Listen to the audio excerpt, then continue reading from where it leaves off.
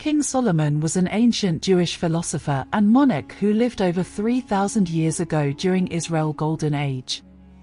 Best remembered for the unparalleled wealth and wisdom he acquired in his lifetime, he stands arguably the greatest philosopher king the world has ever known. By some estimates, he amassed over 2 trillion and was sought by sages and rulers of kingdoms.